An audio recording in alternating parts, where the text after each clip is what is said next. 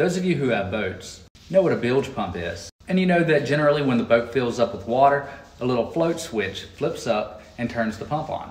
But how does it work on big boats and ships? What I can tell you is that they're not automatic. In this case, one pump can bilge the entire boat. And the entire boat is separated in compartments with watertight doors. Now you don't want it to be automatic because you could potentially send out polluting water. So the goal is to always keep a dry bilge. But in the event of emergency, you would choose which section of the boat needs to be pumped and open a valve for that section. But sometimes these sections can be over 100 feet away from the pump. Therefore, you have a C-suction close by that you open and prime the pump with seawater. From that point, you would choose what section of the boat you'd like to pump and open that valve, and then slowly close off the C-suction in order to keep the pump primed.